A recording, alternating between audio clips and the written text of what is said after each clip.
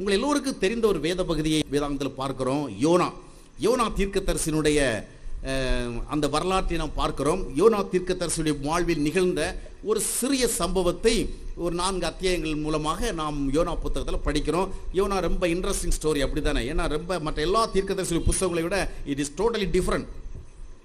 இந்த யோனா தீர்க்கதரிசியுடைய புத்தகத்தில் நீங்கள் படித்து பார்க்கும் பொழுது 4ஆம் அத்தியாயத்தினுடைய 3ஆம் வசனத்திலும் 8ஆம் வசனத்திலும் வாசித்து பார்க்கும் பொழுது அங்கே என்ன பார்க்கிறோம்னு சொன்னால், இந்த யோனா என்ன சொல்கிறான்னா, நான் உயிரோடு இருக்கிறத விட சாகிறது நல்லது. சொல்கிறது யாருங்கிறத நீ நல்லா கவனித்து பார்க்கணும். யார் சொல்கிறது? கடவுளை அறியாத ஒரு மனுஷன் சொன்னால் பரவாயில்லை, பக்தி இல்லாத ஒரு மனுஷன் சொன்னால் பரவாயில்லை, தேவனோடு சம்பந்தம் இல்லாத ஒரு மனுஷன் சொன்னால் பரவாயில்லை, இவன் தேவனை அறிந்தவன், தேவனுக்கு ஊழியம் செய்கிறவன், தேவனுடைய வழிகள் எல்லாவற்றையும் புரிந்து கொண்டு மற்றவர்களுக்கு பிரசங்கிக்கிறவன், அப்படிப்பட்ட ஒரு ஆன்மீகமான மனிதன், பக்தியான ஒரு மனிதன், அந்த மனுஷன் சொல்றான், நான் வாழ்றதை விட சாகிறது நல்லது. சாலமோன் ராஜாவுக்கு கூட அந்த மாதிரிப்பட்ட ஒரு சூழ்நிலை ஏற்பட்டது. பிரசங்கி 2ஆம் அத்தியாயத்தினுடைய 17ஆம் வசனம் நீங்கள் வாசித்து பார்க்கும் பொழுது அவ்வளவு நன்மைகளையும் அவ்வளவு ஆசீர்வாதங்களையும் அனுபவித்துக் கொண்டது சாலமோன் ராஜா ஒரு காலகட்டத்தில் சொல்லுவாரு, எல்லா மாயையும் மனசுக்கு சஞ்சலமா இருக்கு, அதனால இந்த வாழ்க்கையை நான் வெறுத்தேன், ஏறக்குறைய தற்கொலை பண்ணிடலாமா அப்படின்னு யோசிக்கிற ஒரு மனநிலைக்கு அவர் தள்ளப்பட்டு விட்டார். 1000 பொம்பளைங்களை கல்யாணம் பண்ண ஒரு மனுஷன், வெள்ளி பொன்னெல்லாம் வாங்கி குவித்த ஒரு மனுஷன், விதவிதமாக வாழ்க்கையை அனுபவித்த ஒரு மனுஷன், கடைசியில் என்ன சொன்னான்னா, மாயை எல்லாம் மாயை, அதனால வாழ்க்கையே வெறுத்து விடணும். சரி, ஆனா சாலோமனை போன்றவர் அல்ல யோனா தேவனுடைய ஒரு தீர்க்கதரிசி, தேவனுடைய வார்த்தைகளை பேசிக் கொண்டதான். அப்படிப்பட்ட ஒரு மனிதனுடைய வாழ்க்கையிலே இப்படி சொல்லும்படியான ஒரு நிலைமை ஏன் ஏற்பட்டது, அதை நாம் கவனிக்க வேண்டும். அல்லேலூயா. என்ன சொல்றான்? வாழ்றதை விட சாகிறது தான் நல்லது. அவனிடத்தில் ஆண்டவர் 2 முறை கேட்பார், யோனாவே நீ இவ்வளவு எரிச்சலா இருக்கிறது நல்லதாப்பா, இவ்வளவு எரிச்சலா இருக்கிறியே, 4ஆம் அத்தியாயம் 4ஆம் வசனம் வாசித்து பார்க்கும்பொழுது இவ்வளவு எரிச்சலா இருக்கிறது நல்லதா அப்படின்னு கேட்கிற, மறுபடியும் ரிப்பீட் பண்றார். அப்போ அந்த யோனா தீர்க்கதரிசியுடைய வாழ்க்கையில் 2 காரியங்களை நம்ம நன்றாக புரிந்து கொள்ளலாம். ஒன்று, ஒரு எரிச்சல் நிறைந்த மனிதனாக அவன் இருக்கிறான். எப்படிப்பட்ட மனுஷன்? எரிச்சல் நிறைந்த மனுஷன். இன்னொன்று, வாழ்க்கையின் மேல ஒரு பிடிப்பு இல்லாம, வாழ்றதுக்கு ஒரு ஆசை இல்லாம, இந்த மாதிரி வாழ்றதை விட செத்து போகிறது நல்லது அப்படிங்கிற மாதிரிப்பட்ட ஒரு விரக்தி அடைந்த ஒரு மனுஷனாக காணப்படுகிறான். இன்னைக்கு அநேகருடைய வாழ்க்கையில் இதைத்தானே நம்ம பார்க்கிறோம். சிலருடைய வாழ்க்கையை பார்க்கும் பொழுது எதற்கெடுத்தாலும் கோபம், எதற்கெடுத்தாலும் எரிச்சல், எதை செய்தாலும் ஒரு கோப உணர்வோடு செய்ய நாம் பார்க்கிறோம். ஏன்னா அவங்க முகத்துல ஒரு சமாதானத்தையும் நம்ம பார்க்க முடியல. எதை செய்தாலும் எரிச்சல். சிலர்ல பாருங்க, ஒரு வார்த்தைக்கு பதிலா இன்னொரு வார்த்தை சொல்லவே முடியாது. ஒரு வார்த்தை சொன்னா கூட ஒரு சிலரை தாங்கிக் கொள்ள முடியல. காரணம் என்ன? நிறைய பேருடைய இருதயங்கள் எல்லாம் எப்படி இருக்குன்னு சொன்னா, இந்த கொதிக்கிற எண்ணெய் போல இருக்கு. நம்ம ஒரு வாணலி வைத்து அதில் எண்ணெயை ஊற்றி கொதிக்க வைத்தா அது கொதிச்சுட்டே இருக்கும். அதில் ஒரு சிறு துளி தண்ணீர் விழுந்துருன்னா என்ன பண்ணும்? மசாலா வடை, பருப்பு, இது மெது வடையெல்லாம் செய்ய மாட்டீங்க. அப்போ கொஞ்சோட அந்த மாவு ஊட்டின என்ன செய்யும்? அப்படியே கொதிக்கும். அப்படி தானே? ஒரு பெரிய சத்தத்தை ஏற்படுத்தும். தோசைக்கல்ல சூடாக்கணும் விட்டு மாவு ஊட்டினோட என்ன பண்ணும்? இன்னொரு சத்தம் வரும். அப்படி தானே? அப்போ அது அது அவ்வளோ சூடாக இருக்கிறத அந்த சத்தமே சொல்லும். அது மாதிரி சில இடத்துல பாருங்க, நல்லதோ கெட்டதோ ரொம்ப யோசித்தான் சொல்லணும். அவ்வளவு எப்பவுமே கோபமாக இருக்கும், எரிந்து கொட்டு கொண்டிருப்பான். ஆனால் பல குடும்பங்களை பார்க்குறவங்கள மனைவி கணவனை பார்த்து சொல்லுவாங்க, ஏங்க எதுக்கு எடுத்தாலும் அப்படி எரிஞ்சு விழுறீங்க, எதுக்கு எடுத்தாலும் எரிஞ்சு விழுறீங்க அப்படி சொல்லுவாங்க. ஏன்னா காரணம் என்னென்றால் அவர் எப்பொழுதுமே எரிந்து கொண்டே வாழ்கிறார். அவருக்கு பக்கத்தில் போறதே கடினம், அவர்கிட்ட பேசுறதே கடினம், அவரோடு தொடர்பு கொள்வதே கடினம். அதே போன்ற ஒரு மனநிலை தான் யோனா இருக்கிறான். இவன் எப்படிப்பட்ட ஒரு மனநிலையோடு இப்பொழுது காணப்படுகிற மனநிலை நீங்கள் கவனித்துக் கொள்ளுங்கள். இவன் எரிச்சல் உள்ள மனிதன். 2வது, வாழ்க்கையை வாழ்வதற்கு விரும்பாத ஒரு மனுஷன். எதுக்கு தான் இந்த மாதிரி வாழணும், இதை விட செத்து போறது நல்லது அப்படி நினைக்கிற மனுஷன். இப்போ நாம கேட்க வேண்டிய கேள்வி என்னன்னு சொன்னா, இவன் ஒரு ஆன்மீகம் இல்லாத மனுஷன் கிடையாது, ஆவிக்குரிய தொடர்பு இல்லாத மனுஷன் கிடையாது, தேவனை அறியாத மனுஷன் கிடையாது, தேவனுடைய வழிகளை குறித்து தெரிந்து கொள்ளாத மனுஷன் கிடையாது. இந்த மனுஷனுக்கு ஏன் இது மாதிரி வந்தது? கடவுளை அறியாத மனுஷனா பரவாயில்லையே, துன்மார்க்கனா பரவாயில்லை, இப்படி சொன்னா அதுக்கு ஒரு நியாயம் இருக்கு. இவ்வளவு கடவுளை அறிந்த மனிதன் இப்படி சொல்லுகிறானே. இன்றைக்கு கிறிஸ்தவ மக்கள் மத்தியிலும் நிறைய பேரிடத்துல இதை பார்க்க முடிகிறது. சர்ச்சுக்கு வர்றாங்க, பைபிள் படிக்கிறாங்க, ஜெபம் பண்றாங்க, கோயிலுக்கு போறாங்க, பக்தி சம்பந்தமா நிறைய காரியங்களில் ஈடுபடுறாங்க. ஆனால் எதற்கெடுத்தாலும் கோபம், எதற்கெடுத்தாலும் எரிச்சல், ஒரு சமாதானமான பார்வையில். சிலருடைய முகத்தை பாருங்க, அந்த முகத்தை பார்த்தாலே நம்ம 10 வார்த்தை பேசணும் கொண்டு வந்தா 8 கேன்சல் பண்ண வேண்டிய வந்துடும். அந்த மாதிரி முகம் இருக்கும். சிலர் பாருங்க, ஒரு இன்ப துன்பமே முகத்தில் காட்ட மாட்டாங்க, உம்முன்னு வச்சுட்டு இருப்பாங்க. இவர் எப்படி மனசுக்குள்ள ஃபீல் பண்றாரு அப்படின்னு நினைக்க முடியாது. சிலர்ல பிரசங்க கேட்குறவங்க கூட அப்படிதான் இருப்பாங்க. அவங்கள பார்த்து பிரசங்கம் பண்ணுறதுக்கு நம்ம பயமாக இருக்கும். ஏன்னா அவங்க முறைக்கிற அந்த விதங்களெல்லாம் பார்க்கும் பொழுது இவங்க எப்படி நம்ம வார்த்தையில் எடுத்துக்கிறாங்களோங்கிறது ஒரு பெரிய கேள்வி உருவாகும். ஏன்னா சிலர் எப்போவுமே முகத்தை கடுமையாக தான் என்ன செஞ்சுருப்பாங்க, வச்சுருப்பாங்க. சிலர் இயற்கையிலேயே கடுமையான முகத்தோடு தான் பிறக்கிறாங்க. ஆனாலும் நாம் முகத்தின் வழியாகவும் என்ன செய்யணும், நான் ரொம்ப எரிந்து கொண்டு இருக்கல, ரொம்ப கொந்தளித்து கொண்டே இருக்கல, மனசில் அமைதியாக காமாக தான் இருக்கிறேன் அப்படிங்கிறத கொஞ்சம் ரிஃப்ளெக்ட் பண்ணணும். அப்படி தானே? அதில் எஸ்பெஷலி கிறிஸ்தவ மக்களை பார்க்குற வேளையில் அவங்க கொஞ்சம் சந்தோஷமாக இருக்கிறவங்களாக, அமைதியாக இருக்கிறவங்களாக அடுத்தவங்களுக்கு தெரியணும். ஏன்னா கிறிஸ்தவங்களை மாதிரி சந்தோஷம் பொங்குதே, சந்தோஷம் பொங்குதே, சந்தோஷம் என்னில் பொங்குதே அப்படின்னு பாடுறதெல்லாம் மற்ற கம்யூனிட்டியில் ரொம்ப குறைவு. பக்தியோடு பாடுவாங்க. ஆனால் கிறிஸ்தவங்க தான் இந்த அனுபவங்களை சொல்லி சொல்லி பாடுவாங்க. அப்படித்தானே? மகிழ்வோம் மகிழ்வோம் தின்ன மகிழ்வோம் யேசுராஜன் சொந்தமாயினா, அந்த மாதிரி நிறைய பாடல்கள்லாம் பாடும். அதனால இப்படி பாடுகிற மக்கள் முகமெல்லாம் எப்படி இருக்கணும், கொஞ்சம் சிரிச்ச முகமாக இருக்கணும். அப்படிதானே? நம்ம பிறக்கிற வெளியிலேயே சிரிச்ச முகத்தோடு பிறக்காமல் இருந்தால் கூட நம்முடைய மனதை கொஞ்சம் சிரிக்க வச்சோன்னு சொன்னால் நிச்சயமாக அதனுடைய ரிஃப்ளெக்ஷன் என்ன செய்யும், முகத்துலையும் தெரியும். சில நேரத்தில் இந்த பஸ்ஸில் எல்லாம் ஏற போகிறவில்ல ஒரு பேசஞ்சர் உட்காந்துருப்பார், நம்ம பக்கத்தில் போகிறல அவர் பார்க்குற பார்வை பார்த்தா நெப்போலியன் ஹிட்லர் மாதிரி இருக்கும். இவருக்கு பக்கத்தில் எப்படிடா உட்காரலாம் அந்த மாதிரி முறைப்பா, ஏதோ ஒரு அடுத்த கிரகத்திலேருந்து ஒரு மனுஷன் இறங்கி வந்திருக்கான் அவனை பார்த்த மாதிரி பார்ப்பாங்க. நம்முடைய வார்த்தைகள், நம்முடைய மனம் எப்படி இருக்கோ அதை பிரதிபலிக்கும். ஆகையால் தான் இயேசு கிறிஸ்து சொன்னார், மனிதனுடைய இருதயத்தின் நிறைவு கொண்டு தான் வாய் பேசுகிற. சிலர் எதற்கெடுத்தாலும் கோபம், எதற்கெடுத்தாலும் எரிச்சல், எதற்கெடுத்தாலும் ஒரு எகரல். இப்படி இருக்கிற காரணம் என்னென்றால் இருதயத்திற்குள்ள என்ன இல்லை, அமைதி இல்லை, இருதயத்துக்குள்ள சந்தோஷம் இல்லை. இவன் ஆன்மீகமான ஒரு மனிதனாக இருந்தும் கூட எரிச்சல் நிறைந்தவனாக, தேவனே அவனை பார்த்து கேட்கிறான். அவன் மனைவி கேட்டா பரவாயில்ல, ஊரார் கேட்டா பரவாயில்ல, ஆண்டவரே வெக்ஸாய் கேட்கிறான், ஏன்பா நீ இந்த மாதிரி எப்போ பார்த்தாலும் எரிச்சலா இருக்கிற, உங்கள்கிட்ட என்ன மேட்டர் பேசினாலும் என்ன வேலையை கொடுத்தாலும் அப்படியே உம்முன்னு எரிந்து கொண்டிருக்கிறியே, என்ன மேட்டர் அப்படின்னு கேட்கிறாரு. கேட்டது யாரு? கடவுளே கேட்கிற அளவுக்கு எரிச்சல் உள்ளவனாக இருக்கிறான். இப்போ ஏன் அந்த மாதிரி இருந்தான் அப்படின்லாம் நீங்க சிந்திச்சு பார்க்கறவில்ல. தவறு எங்கிருந்து ஆரம்பிக்கிறது என்றால், முதலாவதாக யோனா தீர்க்கதரிசியுடைய புஸ்தகத்துல 1ஆம் அத்தியாயத்தினுடைய இந்த யோனா என்ன பண்றான்னா, கர்த்தருடைய சமூகத்திலிருந்து விலகும்படியாக, நல்லா கவனிங்க, in order to leave from the presence of God, கடவுளுடைய சமூகத்திலிருந்து விலகும்படியாக அவன் என்ன பண்றான்னா, நினிவே என்று சொல்லப்பட்ட இடத்துக்கு போகாம தர்ஷீஷ் என்று சொல்லப்படுகிற இடத்துக்கு போறான். நல்லா கவனிங்க. ஏன் ஒரு மனிதனுடைய இருதயத்தில் அமைதி இல்லை, ஏன் ஒரு மனிதன் எப்பொழுதும் எரிச்சல் நிறைந்த சுபாவத்தோடு இருக்கிறான், எப்பொழுதும் விரக்தி உடையவனாக, சலிப்புடையவனாக, சஞ்சலம் உடையவனாக, வாழ்றதை விட சாகிறதை நல்ல சொல்றான், அந்த நிலைமையில இருக்கிறான். காரணம் என்னன்னு சொன்னா, முதல் பிரச்சனை எங்க ஆரம்பிக்கிறதுன்னா, அவன் என்ன பண்ணிட்டான், கர்த்தருடைய சமூகத்தை விட்டு விலகுவதற்காக ஆண்டவர் எங்க போன்னு சொன்னாரோ அங்க போகாம அவர் போக சொல்லாத ஒரு இடத்துக்கு போறான். அப்படியாவது தேவனுடைய பிரசன்னத்தை என்ன செய்யணும், இழக்கணும். பைபிள்ல இது ஒரு பெக்கூலியர் கேரக்டர். வேதாகமத்தில் எல்லாருமே கடவுளுடைய சமூகத்தை இழந்து விடக்கூடாதுன்னு தான் என்ன செய்யிருக்கிறாங்க, ரொம்ப ஜாக்கிரதை இருந்திருக்கிறாங்க. சிலர் தவறு செய்த பொழுது கூட தேவ சமூகம் தங்களை விட்டு போனதுக்காக வருத்தப்பட்டிருக்காங்க. தாவீதுடைய வாழ்க்கையில் அவன் ஒரு பாவம் செஞ்சு அந்த தேவ சமூகத்தை இழந்த பிறகு அதுக்கு பிறகு அவனுக்கு ரொம்ப அன்ரெஸ்ட் ஏற்பட்டது, மன கஷ்டம் ஏற்பட்டது. அவன் அதுக்கு பிறகு அழுது மன்றாடி கும்பிட்டு கூத்தாடி ஆண்டோட ஜெபம், ஆண்டோட give me back the joy of salvation, எனக்கு மறுபடியும் அந்த ரட்சிப்பின் சந்தோஷத்தை தாரோம் அப்படின்னு சொல்லி ஆண்டோட கெஞ்சி கூத்தாடி அந்த தேவ சமூகத்தில் என்ன செய்தான், வாழ்வதற்கு விரும்பினான். ஏன்னா சங்கீதம் 16:11 வாசிக்கும் பொழுது அவனுடைய வாழ்க்கையில் அவன் தேவ சமூகத்தில் வாழ்கிறவன், உம்முடைய சமூகத்தில் எனக்கு பரிபூர்ணமான ஆனந்தமும் உம்முடைய வலது பக்கத்தில் எனக்கு நித்தியமான பேரும்பு ஒன்று சொல்லுவான். சங்கீதம் 16:8 சொல்லுவான், எப்பொழுதும் கர்த்தரை நான் எனக்கு முன்பாக வைத்திருக்கிறேன். ஆனால் அவன் பாவம் செய்தனுடைய விளைவாக அந்த சமூகத்தை இழந்தான். ஆனால் இழந்த பிறகு மனவேதனையோடு, ஆண்டவரே இந்த சமூகம் எனக்கு வேணும், இந்த பிரசன்னம் எனக்கு வேணும், உம்முடைய ஐக்கியம் எனக்கு வேணும், உம்முடைய தொடர்பு எனக்கு வேணும்னு சொல்லிட்டு அவன் ஆண்டவரை கெஞ்சி மன்றாடி கேட்டான். ஆனா இந்த யோனா என்ன பண்றான், தேவ சமூகத்தை அவனே வேணும்னு இழக்க விரும்புறான். எனக்கு இந்த தேவ சமூகமே வேண்டாம், நான் தேவ சமூகம் இல்லாத ஒரு இடத்துக்கு போக போறேன் அப்படின்னு போனான். சவுலுடைய வாழ்க்கையில கூட தேவன் அவனோட இருந்தார். ஆனா அவருடைய வார்த்தைக்கு இசைந்து அவன் செயல்பட மறுத்த பொழுது, தொடர்ந்து அவன் கீழ்ப்படியாமல் வாழ்ந்த பொழுது தேவன் அவனை விட்டு விலகினார் தான் பார்க்கிறோம். ஆனா அந்த யோனா தேவனை விட்டு எப்படியாவது விலகணுமே, எல்லாரும் தேவன் நம்ம விட்டு விலகிவிடக் கூடாதே என்று என்ன செய்தாங்க, பயந்து இருந்தாங்க. இந்த யோனா மட்டும் என்ன பண்றான், தேவனை விட்டு நான் விலகணுமே.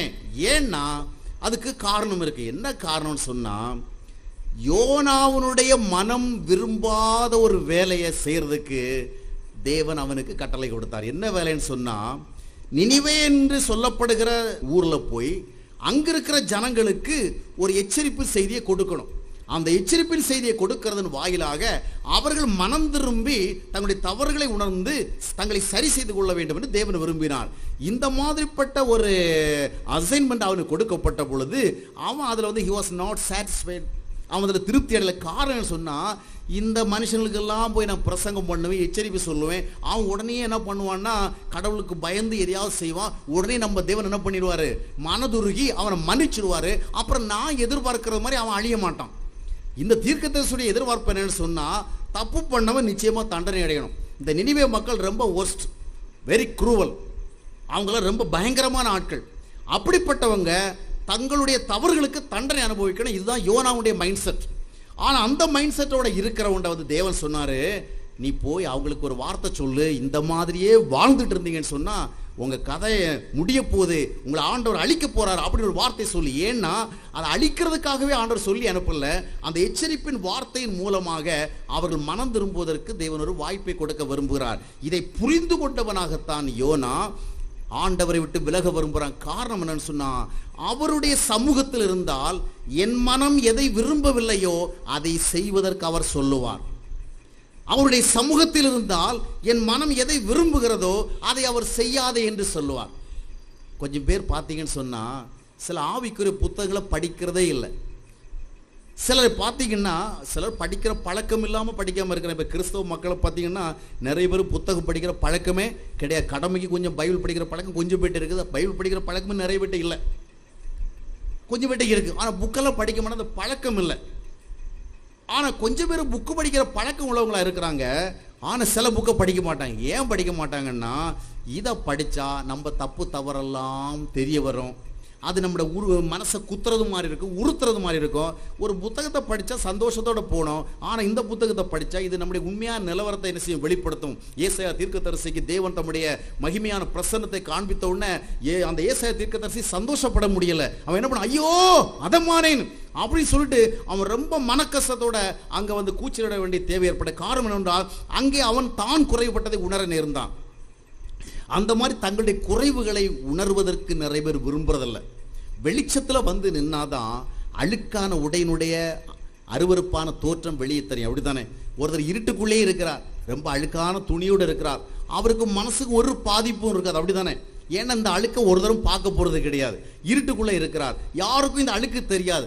அதனால எவ்வளவு அழுக்கான துணியாக இருந்தாலும் அதோடு அவர் திருப்தியா இருப்பார். ஆனா அவருக்கு பக்கத்தில் போய் ஒரு 100 வால்ட் பல்பை போடுறோம்னு வச்சுக்கோங்க, அவருக்கு எப்படி இருக்கும், ரொம்ப ஃப்ரஸ்ட்ரேஷன் வரும். அப்படித்தானே? இந்த மாதிரி வெளிச்சத்தை போட்டு காட்டுறானே, என்னுடைய அழுக்கான உடையெல்லாம் தெரியும். அப்போ அழுக்கில் இருக்கிறவங்க, அழுக்கா இருக்கிறவங்க வெளிச்சத்தை விரும்ப மாட்டாங்க. அதைத்தான் நம்ம யோவான் 3ஆம் அத்தியாயத்தில் கூட பார்க்கும்பொழுது இயேசு கிறிஸ்து சொன்னார், அவங்க ஏன் ஒளியை விரும்பலன்னு சொன்னா, அவங்களுடைய துன்மார்க்கம் அக்கிரமம் தெரியக்கூடாது என்பதற்காக அவங்க ஒளிக்கு பக்கத்தில் வருவதற்கு தயங்குறாங்க அப்படின்னு சொல்லுவார். அருமையானவர்களே, யோனா எதற்காக தேவ சமூகத்தை விட்டு இவன் விலக விரும்புறான்னா, இந்த சமூகத்தில் இருந்தா என் மனம் விரும்பாததெல்லாம் செய்ய சொல்லுவார். நினிவேவுக்கு போக நான் விரும்பவே இல்லை. அவன் மனம் திரும்புறது என்னுடைய விருப்பம் கிடையாது. அவன் கடவுளுடைய ஆசீர்வாதத்தை பெறுவது என்னுடைய விருப்பம் கிடையாது. என்னுடைய விருப்பத்துக்கு எதிராக ஆண்டவர் என்னை ஃபோர்ஸ் பண்ணிட்டே இருப்பாரு. அந்த ஃபோர்ஸ் பண்றதுனால எனக்கு மனசாட்சி பாதிப்பு ஏற்படும், எனக்கு மன அமைதி குறையும். அதனால இந்த பிரசன்னமே வேண்டாம். ஒரு வாலிபனிடத்தில் ஒரு புத்தகத்தை கொடுத்து இதை கொஞ்சம் படிப்பா அப்படின்னு ஒரு ஊழியக்காரர் சொன்ன பொழுது அவன் என்ன சொன்னான்னா, இந்த மாதிரி புக்கெல்லாம் நான் படிக்க மாட்டேன் அப்படின்னு. தம்பி, நீ வேற புக்கு எந்த புக்கும் படிக்க மாட்டேன்? இல்லை, நான் குமுதம் படிப்பேன், ரிப்போர்ட்டர் படிப்பேன், ஆனந்த விகடன் படிப்பேன், இந்த மாதிரி நிறைய புக்கு படிப்பேன், ஆனால் இந்த மாதிரி புக்கு படிக்க மாட்டேன். ஏன்பா படிக்க மாட்டேன்? இந்த மாதிரி புக்கை படித்து முடித்தா எனக்கு துக்கம் வந்துடுது, எனக்குள்ளே ஒரு குற்ற உணர்வு வந்துடுது. நான் ஏதோ தப்பு பண்ணி மறந்துட்டு இருக்கிற வேளையில அதெல்லாம் இந்த புத்தகத்துடைய வார்த்தையில் என்ன ஞாபகப்படுத்தி விட்டுருது. நான் கோயிலுக்கு போய் ஏதோ ஒரு ஆராதனை பண்ணிட்டு வந்தா ஏதோ கோயிலுக்கு போன திருப்தி கிடைக்குது. ஆனா இந்த புத்தகத்தை படிச்சா நீ இப்படியெல்லாம் கோயிலுக்கு போயிட்டு வரதுனால உனக்கு ஒரு பிரயோஜனம் இல்லை அப்படி இந்த புத்தகம் சொல்லுது. அப்போ எனக்கு அதுல இருக்கிற திருப்தியும் போயிடுது. அதனால இந்த மாதிரிப்பட்ட புத்தகங்களை என்ன செய்யக்கூடாது, படிக்க கூட நான் ஒதுக்கி வைத்து விடுவேன் அப்படின்னு சொன்னானா. பாருங்கள், தேவ சமூகத்தில் நீங்கள் நிற்கும் பொழுதுதான் ஆண்டவர் எதை விரும்புகிறாரோ அதை அறிய நேரிடும். தேவ சமூகத்தில் நீங்கள் நிற்கும் பொழுதுதான் எது உங்களுடைய வாழ்க்கையில் தேவனுக்கு உகந்ததல்லாதாக இருக்கிறதோ அதை நீங்கள் அறிந்து கொள்வதற்கு வாய்ப்பை ஏற்படுத்துவார். இந்த மாதிரிப்பட்ட சூழ்நிலைகளில் நம்முடைய மனம் பாதிக்கப்படும். இன்றைக்கு சிலரிடத்துல சில தேவ வார்த்தைகளை பகிர்ந்து கொள்கிற பொழுது அவங்களுடைய முகமெல்லாம் ஒரு விதமாக மாறும். சில பிரசங்களுக்கு நல்லா சிரிச்சு கேட்டுட்டு இருப்பாங்க. ஆனால் சிலருடைய பிரசங்களுக்கு முகம் உம்முன்னு மாறும். ஏன்னா உங்கள் கண்ணீர் எல்லாம் இன்றைக்கு கர்த்தர் துடைப்பார். உங்கள் துக்கங்கள் எல்லாம் நீங்கி சந்தோஷம் வரும். நீங்கள் வாளாகாமல் தலையாவீர்கள், போகையிலும் வரிகளும் ஆசீர்வதிக்கப்படுவீர்கள். கர்த்தர் உங்களுக்கு அப்பொழுது அற்புதம் செய்வார், இப்பொழுதே அற்புதம் செய்வார். இப்பொழுது உங்கள் ஒவ்வொரு மேலும் கர்த்தர் தம்முடைய கரத்தை நீட்டி உங்களை தொட போறார். இந்த மாதிரி சொன்னா நம்ம ஆள்கள்லாம் எப்படி இருப்பாங்க, ரொம்ப சந்தோஷமா இருப்பாங்க. ஆனால் அதற்கு பதிலாக மனம் திரும்புவதை குறித்தோ பரிசுத்தம் ஆவதை குறித்தோ தேவனுக்கு முன்பாக நிற்பதற்கான தகுதி முறைகளை குறித்து பேசுகிற பொழுது ரொம்ப கஷ்டமா இருக்கும். ஏன்னா அந்த மாதிரிலாம் நம்ம வாழ விரும்பல. நம்ம ஏதோ கடவுள்னா ஏதோ ஒரு 4 நன்மை நமக்கு கிடைக்கணும், அதோட நம்முடைய ஆவிக்குரிய வாழ்க்கையை முடிச்சிடணும். அதுக்கு பதிலாக அந்த பரிசுத்தம் இந்த பரிசுத்தம் இந்த உண்மை ஒழுக்கம் நேர்மை நீதி அதெல்லாம் நமக்கு சரிப்பட்டு வராத விஷயம். எனவே இது போன்ற காரியங்கள் தேவ சமூகத்திலே சொல்லப்படுகிறபடினாலே அவை ஒரு கண்ணாடியை போல ஒரு மனிதனுடைய தவறுகளை ஞாபகப்படுத்துகிறபடினாலே அவர்கள் அதை விரும்புவதில்லை. ஏன் மனிதன் வெளிச்சத்தை வெறுக்கிறான் என்றால் வெளிச்சத்தில் வந்தால் உண்மைகள் வெளிப்படும், அப்படித்தானே? அதனால இருளில ஓடி பதுங்குறான். இன்னைக்கு பெரும்பாலான திருடர்கள்லாம் எங்கே தான் பதுங்குவாங்க? இருளில் தான் பதுங்குவாங்க. திருடுகிறவன் எப்பவும் திருடுகிறான், இருள் பொழுவாடுகிற வேலை தான் திருடுகிறான், அப்படித்தானே? ஏன்னா அவன் இருளுக்குள்ள இருந்தால் தான் அவனுடைய தவறு தெரியாது. அதுபோல இந்த யோனாவும் என்ன பண்றான்னா, கடவுளுடைய சமூகம் எனக்கு வேண்டாம், அங்கே போய் இருந்தா ஆண்டவர் சொல்ற வார்த்தையை என்னால் கேட்க முடியாது. இப்போ உண்மையை பார்த்தீங்கன்னா ஒரு நல்ல பிரசங்கம் செஞ்சா நியாயப்படி செய்தா நிறைய காரியங்களை பேச வேண்டி வரும். அப்படி பேசுறது ஒரு சராசரி கிறிஸ்தவர்களுக்கு ஏற்றுக்கொள்ளவே முடியாது. உதாரணமா, சொந்த அண்ணன் தம்பியை நேசிக்காத எத்தனையோ பேர் நம்ம திருச்சபைகளுக்கு வருகிறாங்க, அப்படிதானே? சொந்த மனைவிக்கு செலுத்த வேண்டிய கனத்தை செலுத்தாம காண்பிக்க வேண்டிய அன்பை காண்பிக்காம எத்தனை பேர் திருச்சபைக்கு வருகிறாங்க. கணவர்களை மதிக்காம எத்தனை பேர் திருச்சபைக்கு வருகிறாங்க. இப்படி வருகிற திருச்சபை மக்களிடத்துல போய் உங்கள் சத்துருக்களை நேசியுங்கள், உங்கள் பகைவர்களுக்கு நன்மை செய்யுங்கள், உங்களை நிந்திக்கிறவர்களுக்காக நீங்கள் பிரார்த்தனை பண்ணுங்க, ஒரு கன்னத்தில் அடிச்சா மறுகன்னத்தை காட்டுங்க, அப்படிலாம் பிரசங்கம் பண்ணா அதை கேட்கிறவள மனசுக்கு சந்தோஷம் வருமா வேதனை வருமா? சொல்லுங்க. இதெல்லாம் நம்மால செய்யவே முடியாது, நம்ம செய்ய விரும்பவும் இல்லை. செய்ய முடியாததெல்லாம் கடவுளுடைய வார்த்தைகள் மூலமாக செய்யறதுக்கு நமக்கு ஒரு ஃபோர்ஸ் வருகிற பொழுது கஷ்டமா இருக்குது, அப்படிதானே? அதனால தான் இன்றைய ஜனங்கள் அநேகர் ஆறுதலின் பிரசங்கங்களை தான் கேட்க விரும்புகிறார்களே ஒழிய வாழ்க்கையை சரி செய்கிற பிரசங்களை கேட்கறது இல்லை. தலைவேதனை கால் வேலை வந்துன்னு சொன்னால் மெடிக்கல் ஸ்டோரில் போய் ஒரு பெயின் கில்லர் வாங்கி போடுறது மாதிரி ஒரு மாத்திரையை தான் விரும்புகிறாங்களே அன்றி ஒரு அடிப்படை வியாதி நீங்கும்படியாக ஒரு நோய்க்கு மருந்து தேடுறதில்லை. அதனால தான் இன்றைய கிறிஸ்தவ உலகத்தில் 95% அதிகமான போதகர்களும் 95% அதிகமான நற்செய்தியாளர்களும் பெயின் கில்லர் மினிஸ்ட்ரி பண்ணிட்டு இருக்கிறாங்க. அதாவது ஜனங்களுடைய உண்மையான பிரச்சனைகளை அவர்கள் ஒருபோதும் சொல்றதே இல்லை. ஜனங்களுடைய உண்மையான ஆவிக்குரிய நிலைமை அவர்கள் அறிந்து கொள்வதற்கு வழி ஏற்படுத்துகிறதே இல்லை. ஜனங்கள் எந்த அளவிற்கு ஆண்டவருக்கு முன்பாக இன்னும் வளர வேண்டியது இருக்கிறது, ஆண்டவருக்கு முன்பாக தங்களை சரி செய்து கொள்ள வேண்டியிருக்கிறது என்று சொல்லுவதே இல்லை. இன்றைக்கு பாருங்கள், நீங்கள் ஒரு 10 சுவிசேஷங்களை எடுத்து பாருங்கள், 10 சுவிசேஷ பிரசங்கத்தை கேளுங்க, அவனுடைய தொலைக்காட்சி நிகழ்ச்சியை பாருங்க, அவருடைய மேடை பிரசங்கத்தை பாருங்க, எப்பொழுதும் ஜனங்களை ஆற்றுவது தேற்றுவது ஜனங்களுடைய கண்ணீரை துடைப்பது இந்த டாபிக்ல தான் பேசிட்டு இருக்கிறாங்களே ஒழிய ஒருபோதும் அவருடைய பிரச்சனைகளுக்கு காரணமான பாவத்தை டீல் பண்றதே இல்லை. எப்பொழுதும் கண்ணீரோடு வந்திருக்கிற சகோதரியே, கலக்கத்தோடு வந்திருக்கிற மகளே, கர்த்தர் உன்னை காண்கிறார். கல்யாணி, கவலைப்படாதே, கர்த்தர் உன்னை காண்கிறார். அருணாதர் சொல்லுகிறார், இன்றோடு உன்னுடைய துக்கமெல்லாம் ஒளிந்து போகிறது. இப்படி கேட்கறதுக்கு தான் ஜனங்கள் என்ன செய்யறாங்க, விரும்புகிற. உடனே பக்கத்தில் இருக்கிற அசோக்குமார் யோசித்து பார்க்குற, என் பேரை சொல்லலையே. ஆமாம், அவருக்கு தெரிஞ்ச பேர் தானே அவர் சொல்லுவார். அந்த நேரத்தில் என்னென்ன பேர் மண்டைக்குள்ளே வருதோ ஞாபகத்தோடு அதான் என்ன செய்ய முடியும், சொல்ல முடியாது. எல்லாம் இந்தியாவில் பேர் சொல்ல நிறைய பேர் சீனாவுக்கும் ஜப்பானுக்கும் போனால் ஒன்றும் சொல்ல முடியாமல் என்ன செய்கிறாங்க, அங்கே எல்லாம் ஒயின்னு வரும் பேர். இதெல்லாம் யாருக்கு ஞாபகம் இருக்கும்? இந்தியாவில்னு சொன்னால் நமக்கு நிறைய ஸ்டீஃபன், எலிசபெத், க்ளோரி, கிரேஸ் அப்படின்னு பட்டப்பட்டு சொல்ல முடியும், அப்படி தானே? சரி, இந்த மாதிரி சொன்னா எல்லாரும் நல்ல சந்தோஷப்படுவான். யாரும் இன்றைக்கு வருகிற ஊழியக்காலம் அதுதான் சொல்லிட்டு இருக்கிறான். எல்லாரும் ஜனங்களுடைய கஷ்டங்கள் சொல்லி இந்த கஷ்டங்களுக்காக இவங்க ரொம்ப மனதுருகிறது மாதிரி ஒரு மாய்மாலமான தோற்றத்தை உருவாக்கி அவர்களுடைய வாழ்க்கையை தான் அவங்க நலமாக்கி கொள்ளுகிறாங்க. ஜனங்களுக்காக மனதுருகள் போலும், ஜனங்களுக்காக தேவ ஆசீர்வாதத்தை கொண்டு வருகள் போல காண்பிக்கிறார்கள். இன்னைக்கு உண்மையான ஊழியத்தை செய்கிற ஊழியர்கள் மிக குறைஞ்சு போயிட்டாங்க. எல்லாரும் பெயின் கில்லர் மினிஸ்டர், அதாவது அந்த நேரத்துக்கு ஒரு ஆறுதல். கூட்டத்தில் வந்து உட்கார்ந்தோமா, ஐயா பேசினா எவ்வளோ ஆறுதலாக இருக்குது, ஐயா அந்த கூட்டத்தில் உட்கார்ந்துருக்கிற வேலை பரலோகத்தில் உட்கார்ந்த மாதிரி இருந்தது. ஆனால் அந்த கூட்டத்தை விட்டு வீட்டுக்கு போன பிறகு நரகமாக மாறிடுது. அப்போ எப்போ கூட்டம் நடக்கிற நேரத்தில் மட்டும்தான் இவங்களுக்கு பரலோகம். ஆமாம், கோயிலில் உட்கார்ந்தா பரலோகம், வீட்டுக்கு போனால் நரகம். அப்படி இல்லைங்க, நம்முடைய வீடை நரகமாக இருக்கிற வீடை பரலோகமாக்கணும். அதுதான் வாழ்க்கையை ஒழிய கோயிலில் உட்காந்துக்கிட்டு பரலோகத்தை பார்க்கறது இல்லை. வீட்டுக்கு தான் பரலோகம் தேவை. ஏன்னா அதிகமான நேரம் நம்ம வீட்டில் தான் வாழ்கிறோம். ஆனால் இன்றைக்கு பெரும்பாலான தேவ ஊழியர்கள் எல்லாரும் ஜனங்களுடைய கஷ்டங்களுக்கு குறித்து மேலோட்டமாக டீல் பண்ணுறாங்க. இறைமையா தீர்க்கதரிசி தேவன் சொன்னார், இவர்கள் சமாதானம் சமாதானம் என்று சொல்லி மேற்பூச்சாக்க என்னுடைய குமார்த்தியுடைய காய்களை என்ன செய்கிறார்கள், ஆற்றுகிறார்கள். அது ஒருபோதும் அவங்களுடைய காய்களை என்ன செய்யலை, ஆற்றல். ஏன்னா இவங்க வந்து ஒரு அதாவது வலி நிவாரண ஊழியத்தை தான் செய்கிறாங்க ஒழிய வலிக்கு அடிப்படையாக இருக்கிற வியாதிக்கு ட்ரீட்மெண்ட் கொடுக்கல. மனிதனுடைய அடிப்படை பிரச்சனை பாவம், மனிதனுடைய அடிப்படை பிரச்சனை தேவனுக்கு பிரியமாக வாழாதபடி இருக்கின்ற ஒரு நிலைமை, மனிதனுடைய அடிப்படை பிரச்சனை தேவ உறவில்லாத நிலைமை. இதனுடைய விளைவாகத்தான் பல கஷ்டங்கள். ஆனால் இந்த அடிப்படை வியாதியை யாரும் சொல்றதில்லை. சொன்னால் எல்லாருடைய ஜனங்களுடைய முகமெல்லாம் என்ன ஆகிடும், உம்முன்னு ஆகிடுது. அப்படிதானே? நம்பிக்கையான வார்த்தை வேணும். எப்பொழுதும் நம்ம கிறிஸ்தவ மக்களுக்கு வாக்குறுதி வேணும். மாசம் வாக்குறுதி வேணும், வாரம் வாக்குறுதி வேணும், வருஷம் பிறந்தா வாக்குறுதி வேணும். பத்திரிகையில் பாருங்க, வாக்குறுதி வாக்குறுதி வாக்குறுதி. ஆனால் ஒரு உண்மை தெரியுமா, புதிய ஏற்பாட்டில் இந்த வாக்குறுதி கொடுக்கிற முறையே கிடையாது. வருஷத்தில் முதல் நாளே நம்முடைய ஊழியக்காரங்களை போய் தான் சொல்றாங்க. வருஷத்துடைய முதல் நாள் அந்த நடுவில் வருஷம் பிறக்கிற நேரத்தில் போய் உட்காரவில்லை. பெரும்பாலான கூட்டங்களும் திருச்சபையிலும் போய் தான் சொல்லப்படுகிறது. ஏன்? கர்த்தர் விதமாக உங்களுக்கு ஒரு வாக்குறுதி கொடுக்கிறார், இந்த வருடம் நீங்கள் வாளாகாமல் தலையாக போகிறீர்கள். இது எந்தோ காலத்தில் பழைய ஏற்பாட்டு தீர்க்கதரிசி மக்களுக்கு கொடுக்கப்பட்டது. ஆண்டவர் அப்படி கொடுக்கவே இல்லை. ஏன்னா புதிய ஏற்பாடு தேவனுடைய பிள்ளைகளுடைய காலம். அப்படித்தானே? பிள்ளைகளுக்கு விசேஷமான வாக்குறுதி தரவில்லை. எந்த அப்பனும் காலைல எழும்பி தன்னுடைய மகனுக்கு, மகனே இன்றைக்கு உனக்கு மதியம் நான் சாப்பாடு தருவேன், கலங்காதே, அப்படி சொல்றதில்லை. அவனுக்கு நல்லாவே தெரியும் அப்பா எனக்கு சாப்பாடு தருவான். அவனுக்கு வாக்குறுதியே தேவை கிடையாது.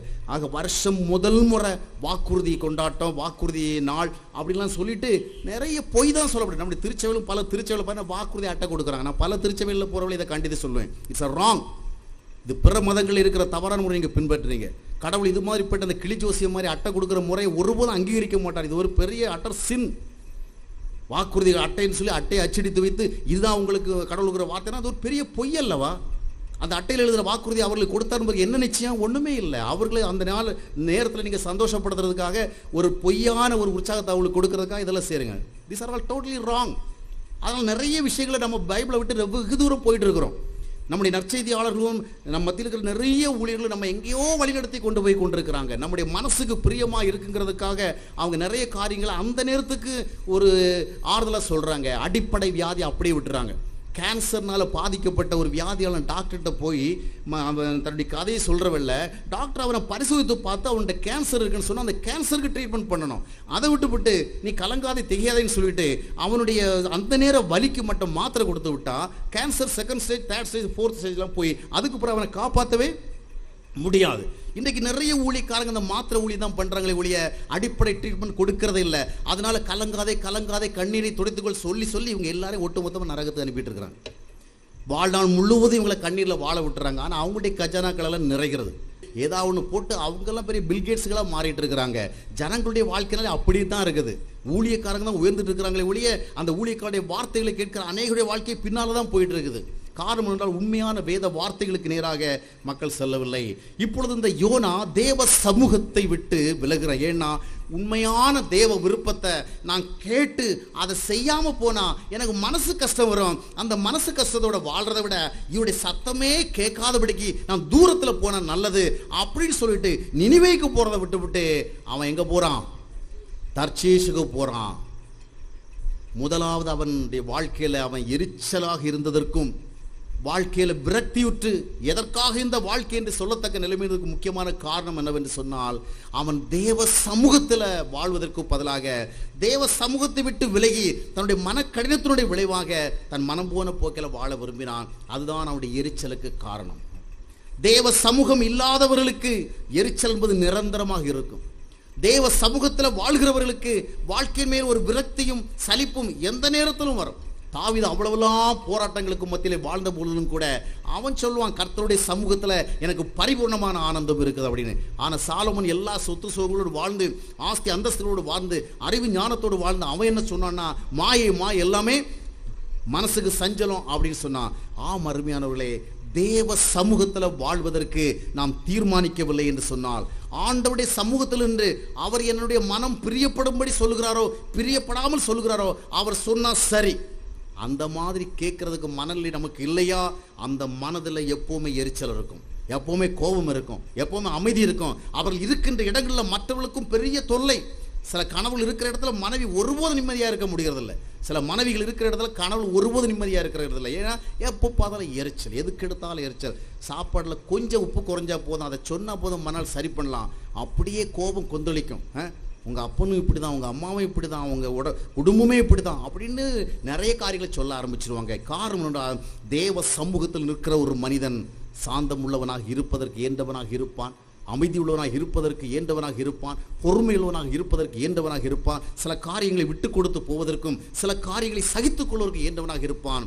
அப்படி இல்லாமல் விலகி போகிறவன், தேவனுடைய தெளிவான வார்த்தைகளை சந்திப்பதற்கு மனமில்லாதவன், கடின இருதயத்தின்படி செயல்பட விரும்புகிறவன் எரிச்சலோடு தான் வாழ்வான். இரண்டாவதாக, இந்த யோனாவுடைய வாழ்க்கையிலே அவன் எரிச்சலாக இருந்ததற்கும் எப்பொழுதும் கோபமாக இருந்ததற்கும் உள்ள முக்கியமான ஒரு காரணம் என்னவென்று பார்க்கும் பொழுது, பாருங்கள், சிலர் இந்த மாதிரி செய்கிற வேளையில் ஆண்டவரே விலகி போயிடுவார். உனக்கு என்னுடைய சமூகம் வேண்டான்னு நீ சொல்லிட்ட, அப்போ நான் போயிடுறேன், அவரே போயிடுவார். ஆனால் இந்த யோனா விஷயத்தில் ஆண்டவர் கொஞ்சம் வித்தியாசமாகவே செயல்படுறார். காரணம் என்னவென்றால், இந்த நினிவேல உள்ள அந்த பாவிகளுக்கு பிரசங்கம் பண்ணுறதுக்குன்னு அவர் முடிவே பண்ணிட்டார். அதனால் அவன் விலகி போனாலும் அவன் என்ன விட்டா போதும்னு அவன் போகிறான். ஆனால் உன்னை எங்கே போனாலும் விட மாட்டேன் அப்படி இவர் பின்தொடரார். சிலருடைய வாழ்க்கையில் ஆண்டவர் அவங்க விலகி போனாலும் இவர் விடுகிறதில்லை, தொடர்ந்து போய்கொண்டே இருக்கிறார். யோனா விலகி போக விரும்பினான், ஆனால் தேவனோ விட்டுவிட விரும்பவில்லை, தொடர்ந்து செல்கிறார். எப்படி தொடர்ந்து சென்றார் தெரியுமா? தேவன் சில வேளையில் சிலரை தொடர்ந்து செல்கிற விதங்களே வித்தியாசமாக இருக்கும். அப்படி தானே? பிள்ளைங்க கோவிச்சுட்டு வெளியே போனால், டே வாடா வாடா வாடா, நீ கேட்டதெல்லாம் தரண்டா செய்யறண்டா அப்படி சொல்லி அப்பா அம்மா என்ன செய்வாங்க, பின்னால் கெஞ்சிக்கிட்டு இருப்பாங்க. ஆனால் தேவன் எப்படி பின்தொடர்ந்தார் தெரியுமா? அவன் போய் ஒரு கப்பலில் ஏறி தர்ஷீசுக்கு போகிறதுக்காக போயிட்டு இருக்கிறான். இனி தேவ சமூகத்தில் இருக்கக்கூடாது, தேவனுடைய எந்த வார்த்தையும் கேட்கக்கூடாது, நாம் ஒரு தொந்தரவு இல்லாத இடத்துல இருக்கணும் அப்படின்னு போயிட்டு கப்பலுக்குள்ளே போய் தூக்கி போயிடுறான். தூங்கின பிறகு தேவன் அவனை பின்தொடர்ந்தார். எப்படி பின்தொடர்ந்தார்? ஒரு பெருங்காற்று. யோனா புஸ்தகத்தினுடைய 1ஆம் அத்தியாயத்தினுடைய 4ஆம் வசனத்தை 5ஆம் வசனத்தில் நீங்கள் வாசித்து பார்க்கும் பொழுது, கர்த்தர் பெருங்காற்றை அனுப்பினார். கடவுளுடைய ஆசீர்வாதம் வருகிற வடிவத்தை பார்த்தீங்களா? என்ன அனுப்பினார்? ஒரு ஏஞ்சலை அனுப்பல. அங்கே ஒருத்தன் தூங்கிட்டு இருக்கிறான், அவனை கொத்தா தூக்கிட்டு வந்துரு அப்படி ஒரு ஏஞ்சலை அனுப்பினா அவனை தூக்கி கொண்டு வரலாம். அதுக்கு போல தேவனுடைய ட்ரீட்மெண்ட் ரொம்ப டிஃப்ரெண்டாக இருந்தது. என்ன பண்ணுறாரு? ஒரு பெருங்காற்றை அனுப்பி அந்த கப்பலையே என்ன செய்யறார்? திக்குமுக்காட வைக்கிறார். இன்னும் கொஞ்ச நேரத்தில் கப்பலே மூழ்கி போகுமோ என்று அஞ்சத்தக்க அளவிற்கு நிலைமைகள் மாறுகிறது. ஆனால் இது எதற்காக என்று சொன்னால், யோனா மனம் திரும்ப வேண்டும். யோனா மறுபடியும் திரும்ப வேண்டும் தன்னுடைய பழைய சரியான வழிக்கு. யோனாவினுடைய தவறான பாதையில் அவனை திருப்பி கொண்டு வருவதற்காக தேவன் ஒரு பெருங்காற்றை அனுப்பினார்.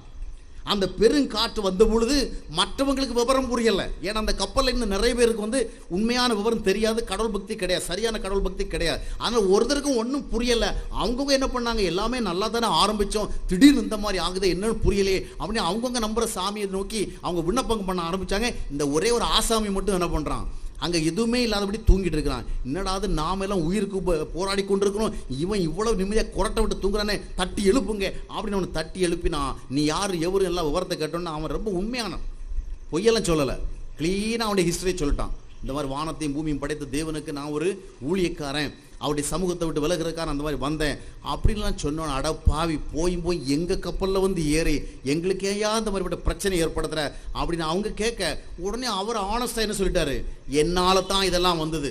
இந்த மாதிரிப்பட்ட மனம் நமக்கு வருமா? சில நேரங்களில் நம்மளால தான் சில குடும்ப பிரச்சனையே வருது. சிலர் சர்ச்சில் இருந்தால் அவங்களால பெரிய பிரச்சனை, சிலர் இருக்கிற இடமெல்லாம் பிரச்சனை, சில ஆளுகள் வீட்டில் இருந்தால் வீட்டில் பிரச்சனை, அலுவலகத்துக்கு போனால் அலுவலகத்தில் பிரச்சனை, ஏதாவது ஒரு ஃபங்க்ஷனில் போனால் அங்கே பிரச்சனை, அந்த ஆளுகள் சர்ச்சில் வந்தால் சர்ச்சில் பிரச்சனை. எங்க போனாலும் பிரச்சனை. ஆனா அதை ஒத்துக்கவே மாட்டாங்க. சில நேரங்களில் சில பிரச்சனைகள் சில வருகிறது, ஒருவரும் ஒத்துக்க மாட்டேன். நான் காரணமே கிடையாது, இதுக்கு எனக்கு தொடர்பே கிடையாது. ஆனா யோனா ரொம்பவும் ஆனஸ்ட், ரொம்ப ஆனஸ்டா என்ன சொல்லிடுறான், S I have committed a mistake, அதனால தான் இந்த மாதிரி வந்தது, என்ன தூக்கி கடல்ல போடுங்க. அப்போ கூட அவன் என்ன பண்ணல, நான் தான் காரணங்கிறான். கடவுள் தான் இந்த காற்றை அனுப்புறாருங்கிறத கண்டுபிடிச்சிருக்கிறான். அப்ப என்ன பண்ணிருக்கணும், இது கடவுளால் அனுப்பப்பட்டிருக்கிறது, ஆண்டவரை சும்மா விட்டு விடல, அதனால என்னால இந்த ஜனங்களுடைய வாழ்க்கைக்கும் பிரச்சனை வருது, அவங்க உயிருக்கு ஆபத்து வருது அப்படின்னு ஒன்றும் இல்லை, நான் இப்போ ஜெபம் பண்ணி ஆண்டவர்கிட்ட மன்னிப்பு கேட்குறேன், நான் மனம் திரும்பிட்டா காட்டு போயிடும் அப்படின்னு அவங்களுக்கு ஒரு ப்ராமிஸ் கொடுத்து அதை செஞ்சுருக்கணும். அவன் அந்த மாதிரி செய்யலை. அவன் என்ன பண்ணான், என்ன தூக்கி கடலில் போடுங்க. தேவ சமூகத்தை விட்டு விலகின முதல் தவறை செய்தவன் அடுத்தபடியாக என்ன செய்கிறான் என்றால், இருதய கடினம்ங்கிறது எப்படி எல்லாம் செயல்படும் கவனிச்சு பாருங்க. சாகிறதுக்கு கூட ஆயத்தமாக இருக்கிறான், ஆனால் கூட மனம் திரும்ப மாட்டேன், என்ன வேணாலும் கொன்று போடுங்க, கடல் தூக்கி போடுங்க, நான் செத்து போயிடுறேன், ஆனாலும் நான் கடவுள் பக்தியோட என்ன செய்ய மாட்டேன், வாழ்மன அது பெரிய தொல்லையா இருக்குது அப்படிங்கிற மாதிரி முடிவு பண்ணி என்ன செய்யறான், சாகர ஆயத்தமா இருக்கான். இங்க என்ன நடக்கிறது என்றால், தேவன் அவனுக்கு கொடுத்த மனம் திரும்புவதற்கான வாய்ப்பை அவன் அசட்டை செய்கிறான். ஆனா இது ஒரு முறை அல்ல, இருமுறை அல்ல, பல முறை தேவன் வாய்ப்பு கொடுக்கிறார். சிலருடைய வாழ்க்கையில மனம் திரும்புவதற்கான வாய்ப்புகள் திரும்ப திரும்ப கொடுக்கப்படுகிறது, பல கட்டங்களிலே கொடுக்கப்படுகிறது, பல விதங்களிலே கொடுக்கப்படுகிறது. வாழ்க்கையிலே நாம் சந்திக்கிற பல சூழ்நிலைகள், பல காரியங்கள் நமக்கு என்ன சொல்லுகிறதுன்னு சொன்னால், நீ மனம் திரும்ப வேண்டிய ஒரு தேவையில் இருக்கிறாய், தேவனோடு உன்னுடைய உறவை சரி செய்து கொள்ள வேண்டிய தேவையில் இருக்கிறாய். நீ வெறுமனே ஜெபம் பண்ணுவதால் ஒன்றும் நடக்காது, நீ வெறுமனே தேவ ஊழியத்துல போய் அவர்களுடைய மன்றாடுதலுக்காக கேட்கிறா ஒன்றும் நடக்காது. இன்னைக்கு பாருங்க, கிறிஸ்தவ கம்யூனிட்டியில கிறிஸ்தவ மக்கள் மத்தியில் ஏதாவது ஒரு கஷ்டம் நஷ்டம்னா உடனே ஒரு முடிவு பண்றாங்க, இது யாரோ மந்திரம் பண்ணி வச்சிருக்கிறாங்க, யாரோ பில்லி சூனியம் பண்ணி, இதுதான் கிறிஸ்தவர்களுக்கு உடனடியாக தெரியுது. ஏன்னா இதை மாதிரி நிறைய ஊழியக்காரங்க இருக்கிறாங்க. எந்த வீட்டுக்கு போனாலும் உங்களுக்கு யாரோ ஏவல் செய்து விட்டுருக்கிறாங்க. ஒழுங்கா ஒத்துமையா இருக்கிற குடும்பத்தை கூட அந்த ஊழியக்காரங்க காசுக்கு மேல் ஆசைனால உடைச்சிருவாங்க. அவங்க ஒற்றுமையா ஒன்னா உட்காந்துருப்பான். உங்களுக்காக உங்க குடும்பத்துக்குள் இருந்தே யாரோ ஒருவர் இவ்விதமாக ஒரு பெரிய பில்லி சூனியம் வைத்திருக்கிறதை கர்த்தர் காட்டுகிறார். அப்ப இவங்க கற்பனை பண்ணி யார் பண்ணிருப்பா அங்க செய்யாத ஒருத்தரை பத்தி என்ன செய்வாங்க, கண்டுபிடிப்பாங்க. இவன் தான் பண்ணியிருப்பான், இவதான் பண்ணிருப்பா. அன்னை முழிச்ச மொழியை பார்த்தவொடனே எனக்கு ஒரு சந்தேகம் நிச்சயமா இவதான். அந்த அம்மாவுக்கு இதை பத்தி ஒண்ணுமே தெரியாது, அப்பாவி. ஆனால் அந்த ஊழியக்காரர் சொல்லிட்டு போயிட்டாரே, உனக்கு யாரோ பில்லி சூனியம் பண்ணி வச்சிருக்காங்க, யாரோ தகடு எழுதி வச்சிருக்காங்க, அந்த மாதிரி சொல்லி கலவரத்தையும் கலகத்தையும் உருவாக்கி விட்டு இங்க பிரச்சனை. நம்ம கிறிஸ்தவ மக்களும் பாருங்க, ஏதாவது பிரச்சனை வந்தா இந்த பிரச்சனைக்கு நான் ஏதாவது ஒரு விதத்தில் காரணமா இருக்குன்னு சிந்திக்கிறாங்களா? நாம் ஆண்டவரோடு எந்த அளவுக்கு ஐக்கியமாக இருக்கிறோம், எந்த அளவுக்கு உண்மையாக இருக்கிறோம், எந்த அளவுக்கு பயபக்தியா இருக்கிறோம், நாம் சர்ச்சுக்கெல்லாம் போகிறோம், பாடுகிறோம், துதிக்கிறோம், இப்படிலாம் செய்கிற நாம் பக்தியோடு இருக்கணும், ஆண்டவர் எதிர்பார்க்கிறார். அப்படி இல்லாமல் போனால் நமக்கு பிரச்சனை வர்றது வாய்ப்பு இருக்கு அப்படி சொல்லி மனம் திரும்புறாங்களா? உடனே யாரோ எங்களுக்கு ஆவியை அனுப்பியிருக்கிறாங்க, கட்டுகிறாங்க, ஏவலை விடுறாங்க, பில்லி சூனியத்தோட. அந்த கிறிஸ்தவ மக்கள் மத்தியில் தான் இன்னைக்கு மூட நம்பிக்கைகள் பிற மதங்களை விட அதிகமாயிட்டே இருக்கு. எதுக்கு எடுத்தாலும் பில்லி சூனியம். உண்மையான கிறிஸ்தவங்கள்ட்ட ஒரு பில்லி சூனியம் வேலை செய்யாதுங்க, பயப்படாதீங்க. உண்மையான கிறிஸ்தவங்களுடைய வீட்டை பிசாசு சுத்தி எல்லாம் வருவான். அவனை வரக்கூடாதுன்னு சொல்ல முடியாது. அவன் வீட்டை சுத்தி தான் வருவானே ஒழிய உங்க உள்ளத்துக்குள்ள வர முடியாது. பிசாசு உங்க அறைக்கு வந்தா கூட பயப்படாதீங்க, அவன் வந்துட்டு போகட்டும், என்ன உங்களுக்கு. ஆனா உங்களுக்குள்ள வராம தான் நல்லது, அப்படித்தானே?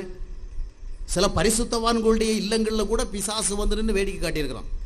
அதுக்கு பயப்பட தேவையில்லை, அவன் வேடிக்கை தான் காட்ட முடியுமே மொழி, உள்ளத்துக்குள்ள வர முடியாது. ஆனா நம்ம ஆளுக்குள்ள உள்ளத்துக்குள்ள புஷ்குன்னு புகுந்துக்கிறான். ஏன்? அது ஓப்பனா இருக்குது, கடவுள் இல்லாத இடமா இருக்குது. ஜனங்கள் தங்களுடைய வாழ்க்கையில பிரச்சனை, கஷ்டம், நெருக்கடி, அமைதியின்மை, குழப்பம் வருகிற பொழுது ஆண்டவருடைய சமூகத்துல உட்கார்ந்து, ஆண்டவரே இதுக்கு நான் ஏதாவது ஒரு விதத்துல காரணமா இருக்கிறேனோ, நான் உங்களுடைய சமூகத்துல ஐக்கியமா இல்லையோ, என்னுடைய தவறுகள் தான் இது காரணமா அப்படின்னு சிந்தித்து பார்க்கறத விட்டு ஐயா எங்க குடும்பத்துல இப்படி பிரச்சனை, நீங்க ஜெபம் பண்ணுங்க ஐயா, உபவாசம் இருந்து ஜெபம் பண்ணுங்க ஐயா, இதை கொண்டு வந்திருக்கேன் காணிக்க, ஏதாவது ஒரு திட்டம் வச்சா சொல்லுங்க ஐயா, நான் சேர்ந்துக்கிறேன். இப்படித்தான் ரெமெடியை தேடுறாங்க. வாழ்க்கையில நம்முடைய தவறுகளை உணர வேண்டும். அல்லேலூயா. இங்க பாருங்கள், யோனா மனம் திரும்புவதற்காக தேவன் அன்பின் விளைவான ஒரு வாய்ப்பை கொடுக்கிறார். அந்த வாய்ப்பை புறக்கணிக்கிறான். ஒரு முறை இருமுறை அல்ல, பல முறை. இரண்டாவதாக அவனுக்கு ஒரு வாய்ப்பு கிடைக்கிறது. எங்க கிடைக்குதுன்னு சொன்னா, கடலை தூக்கி போட்டாங்க. கடலை தூக்கி போட்ட பிறகு அதுக்கு பிறகு என்ன நடந்ததுன்னு சொன்னா, தேவன் அங்கேயும் விடல, செத்து போடுன்னு விடல, இவனை கொண்டுதான் நினிவேவுக்கு பிரசங்கம் பண்ண அவர் முடிவு பண்ணிட்டாரு. அவனை விடுறது மாதிரி இல்லை. காரணம் என்னன்னு சொன்னா, யோனா ஒரு துன்மார்க்கம் கிடையாது. ஏதோ இடையில் நிகழ்ந்த சில நிகழ்வுகளின் விளைவாக டென்ஷன் ஆகி மன கஷ்டப்பட்டு தான் இந்த மாதிரி நடந்து கொண்டிருக்கான்னு தேவனுக்கு தெரியும். ஒரு மனுஷன் என்ன செய்யறான்னு உலகம் பார்த்து ஒரு முடிவு பண்ணோம், ஆண்டவர் பார்த்து இன்னொரு முடிவு பண்ணோம். ஏன்னா இவன் ஏன் செய்யறாங்கிறது தேவனுக்கு நல்லாவே தெரியும். இவன் ஒரு துன்மார்க்கன் அல்ல, கடவுளுக்கு பக்தி உள்ளவன் தான். ஆனால் சில காரியங்களை அவனுடைய மனம் ஏற்றுக்கொள்ளாத காரணத்தினால இப்படி நடக்கிறது அறிந்த காரணத்தினால அவனுக்கு இன்னும் ஆண்டவர் சான்ஸ் கொடுத்துருந்தார். கடல்ல போய் விழுறான். அதுக்கு பிறகு தேவன் ஒரு மீன் அனுப்புறார். இந்த மீனுடைய வயிற்றுக்குள்ள வந்த நாம நினைக்கலாம் அவனுக்கு பாதுகாப்பு கிடைச்சி போச்சுன்னு. ஆனா மீனுடைய இயற்கைப்படி என்ன பண்ணோம், அது அவ்வளோ பெரிய மீன். அந்த மீன் என்ன பண்ணோம், அவ்வப்பொழுது அவன் ஒரு அமுக்கிற வேலை எலும்பெல்லாம் ஒட்டைகிறது மாதிரி இருக்கும். அந்த மாதிரி நேரத்தில் இவனுக்கு வேற வழியும் கிடையாது. இப்போ பாருங்க, முதலாவது சாவதுக்காக ஒரு வழி இருந்து, இப்போ இவனுக்கு சாகிறதுக்கும் வழி கிடையாது, வாழ்றதுக்கும் வழி கிடையாது. மீனுடைய வயிற்றுக்குள்ள உட்காந்துட்டு சூசைட் பண்ண முடியுமா? அங்கே கயிறு கிடைக்குமா அவனுக்கு கழுத்தில் மாட்டுறதுக்கு? கிடைக்காது. சாகணும்னு விரும்புகிறாலும் சாக முடியாது, வாழணும்னு விரும்புகிற வாழ்றதுக்கு முடியல. ஏன்? கொஞ்சம் ரிலீஃப் கிடைக்கிற மாதிரிக்கெல்லாம் அடுத்த அமுக்கு மீன். அந்த நேரத்தில் தான் ஆண்டவர் நோக்கி மனம் கசந்து அவன் ஜெபம் பண்ணுறான். அதுக்கு பிறகு அந்த மீன் அவன் என்ன செய்யுது, கரையில் கொண்டு கக்கி விடுது. இப்போ இது செகண்ட் சான்ஸ். இந்த நேரத்திலையாவது யோனா தன்னுடைய தவறை உணர்ந்து என்ன பண்ணியிருக்கணும், ஆண்டவர் நான் தப்பு பண்ணிட்டேன், நீர் என்னை விட மாட்டேங்கிறேன், அதனால என்னுடைய தவறுகளுக்காக நான் மனஸ்தாபப்படுகிற வருந்துகிறேன், என்னை மன்னித்து என்னை சேர்த்துக்கொள்ள சொல்லியிருக்கணும். அவ்வளவெல்லாம் நடந்த பிறகும் இரண்டாவது வாய்ப்பை அவன் என்ன செய்கிறான், புறக்கணிக்கிறான். மனம் திரும்புவதற்கு திரும்ப திரும்ப கிடைக்கிற வாய்ப்புகள் எல்லாம் அவன் புறக்கணிக்கிறான். நன்றாக கவனியுங்கள், சில நேரங்களில் ஆண்டவர் நாம் மனம் திரும்புவதற்கும் நம்முடைய தவறுகளை உணர்வதற்கும் சரி செய்து கொள்வதற்கும் சில கட்டாயங்களை கொடுக்கிறார். சம் கைண்ட் ஆஃப் கம்பல்ஷன்ஸ், சில கட்டாயங்களை கொடுக்கிறார். இந்த கட்டாயத்தின் மூலமாகவாவது நம்மை நாம் சரியாக ஆராய்ந்து பார்த்து சரி செய்து கொள்ள வேண்டும் அவருடைய நோக்கம். ஆனால் இன்னும் ஒன்றை நீங்கள் தெரிந்து கொள்ள வேண்டும், தேவன் கட்டாயங்களை கொடுப்பார் என்று ஒருவனை கட்டாயப்படுத்தி மனமாற்றவே மாட்டார். அந்த மாதிரி மாற்றதா இருந்தா நாம எல்லாம் எவ்வளோ பேருக்கு எவ்வளோ ஜெபம் பண்ணியிருக்கோம், அப்படித்தானே? சித்தப்பாவை ரட்சியும், பெரியப்பாவை ரட்சியும், அண்ணனை ரட்சியும், கணவனை ரட்சியும், மனைவியை ரட்சியும், எவ்வளோ ஜெபம் பண்ணியிருக்கோம். அந்த தேசத்துக்கு அந்த எவ்வளோ ஜெபம் பண்ணியிருக்கோம். ஆனால் நிறைய பேர் இன்னும் மனம் திரும்பவே இல்லை, அப்படித்தானே? ஒரு மாற்றமும் இல்லை. காரணம் என்னவென்றால் நம்முடைய ஜெபங்களை கேட்டு தேவன் அவர்கள் மனம் திரும்புவதற்கு ஏதுவான ஒரு கட்டாயத்தை உருவாக்கி கொடுப்பார் என்று அவர் யாரையும் கட்டாயப்படுத்தி மனசு அப்படி என்ன செய்ய மாட்டார், உள்ள போய் மாற்ற மாட்டார். ஏன்னா அது அவருடைய நீதி கிடையாது. மனம் திரும்புவதற்கான தேவைத்தான் உங்களுக்கு சொல்லுவார், வற்புறுத்துவார். மனம் திரும்ப விரும்புகிறவனுக்கு அதுக்கு உதவி செய்வார், அவன் மனம் திரும்பி வர்றதுக்கு. அதுக்காக அவனுடைய விருப்பம் இல்லாமலே அவனை மனமாத்துறதில்லை. அதனால எத்தனையோ தாய்மார்கள் தன்னுடைய பிள்ளைகளுக்காக ஜெபம் பண்ணுறாங்க, இந்த பையன் மாறணுமேனு. அந்த பிள்ளைகளுக்கு ஆண்டவர் சான்ஸ் கொடுக்குறார், அவர் அதை இக்னோர் பண்ணுறாங்க, அவங்க டிஸ்பைஸ் பண்ணுறாங்க. அம்மாமார்களும் ஜெபம் பண்ண, ஐயோ எவ்வளோ வருஷமாக ஜெபம் பண்ணுறேன், ஆண்டவர் என் மகனை மாற்றலையே, என் கணவனை மாற்றலையே. அருமையானவர்களை, சில வேதாகம நீதிகளை நாம் புரிந்து கொள்ள வேண்டும். God is so righteous. அவர் மனம் திரும்ப வேண்டிய தேவையைத்தான் நமக்கு உணர்த்துவார் என்று யாரையும் அவருடைய விருப்பத்திற்கு எதிராக போய் மனம் மாற்றுவது இல்லை. அப்படி மாற்றுவதாக இருந்தால் இன்றைக்கு ஒட்டுமொத்த உலகமே என்ன செஞ்சிருக்கிறோம், மனம் மாறி இருக்கும். ஆனால் மாறுவதற்கான தேவை உருவாக்கி கொடுப்பார். அப்படி மாற விரும்புகிறவனுக்கு உதவி செய்வார். எவ்வளவுதான் நம்ம மாற முடியாது நம்ம நினைச்சிட்டு இருந்தாலும் மனம் மாற வேண்டும், மனம் திரும்ப வேண்டும் என்று நாம் வந்துவிட்டால் நம்முடைய செயலை ஆண்டவர் மாற்றி காட்டுவார், நம்முடைய சுபாவத்தை மாற்றி காட்டுவார். அதெல்லாம் அவரால் முடியும். ஆனால் விரும்பாதவங்களுக்கு ஆண்டவர் ஒன்றுமே பண்ண முடியாது. சிலர் சொல்லுவாங்க, என்னால் அதெல்லாம் முடியாதுப்பா, இந்த சுபாவத்தை என்னால் மாற்ற முடியாது, இந்த பழக்க வழக்கத்தை என்னால் மாற்ற முடியாது. உங்களால் மாற்ற முடியாது. ஆனால் ஆண்டவருக்கு நீங்கள் இடம் கொடுத்தால் அவர் மாற்றி காட்டுவார். ஆண்டவரிடத்தில் சொல்லுங்க, என்னால் மாற முடியல ஆண்டவரே, நீர் எனக்கு உதவி செய்து என்னை மாற்றும். அப்படி சொன்னால் நிச்சயமாக மாற்றுவார். எல்லா பழக்கமும் போகும், எல்லா தவறான சிந்தனையும் போகும், எல்லா தவறான கற்பனையும் போகும், எல்லா தவறான செயல்களும் போகும். போகாத ஒன்றுமே இல்லை. ஆனால் தேவன் யாரையும் கட்டாயப்படுத்தி மனமாற்றுவதில்லை.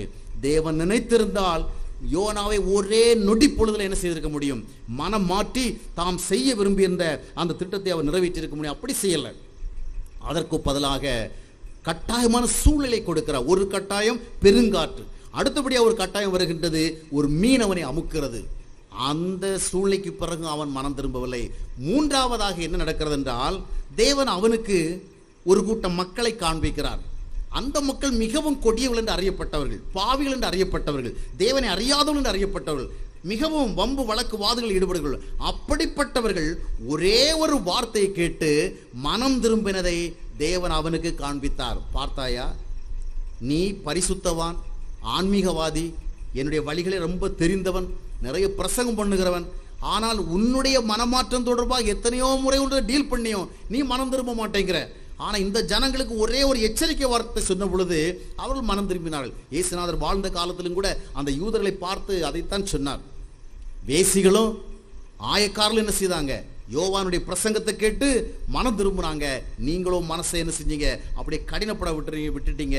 அதனால உங்களுக்கு வர வேண்டிய ஆசீர்வாதம் அவர்களுக்கு போகிறது.